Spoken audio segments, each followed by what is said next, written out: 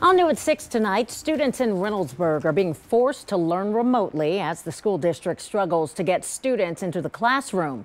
The problem, not enough bus drivers. So tonight, 10 TV's Bryant Somerville is showing us why this is happening. No buses pulled up outside French Run Elementary Thursday. No students walked the halls. No classroom chairs were sat in. Books on the shelves still. Their pages unturned, all because it was the school's turn. This is our first day where we have been virtual. To deal with short staffing. David Schottner is the school's principal. Because of the district's lack of bus drivers, he says knowing this day was a possibility and knowing not all families have access to the internet, teachers sent home learning kits. Paper and pencil activities, math manipulatives, whatever the teachers think that the students need to be successful for this day. So basically they're continuing their learning. Whatever they've been doing in class this week, today is a time to practice that.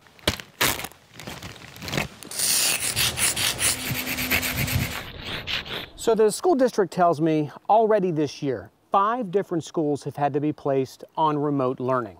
And those schools are based off of the bus routes most impacted. So this isn't ideal, but here's the alternative.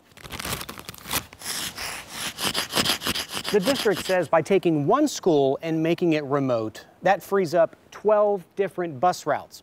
In the case of French Run Elementary, we are talking more than 520 students not in school today. But because of that, more than 7,000 students in the district were able to be in the classroom. It trickles down. It goes from the schools to the students to the parents of these students, the guardians of these students. Is this an inconvenience for these students and their families? I would imagine it is an inconvenience for the families, and we appreciate their partnership so much. The school provided breakfast and lunch for students who could get to school. Schottner says additional programs like Children's Hunger Alliance, where boxes of meals and snacks are sent home every week for those who need it most, are helping to feed those students who rely on meals from the district.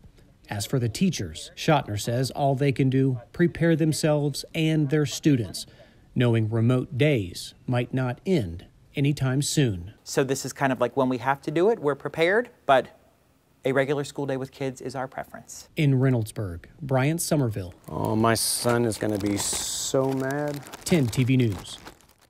Well, the district says starting next week, preschool drop-off and pickup times will shift to help alleviate pressure on the school bus routes.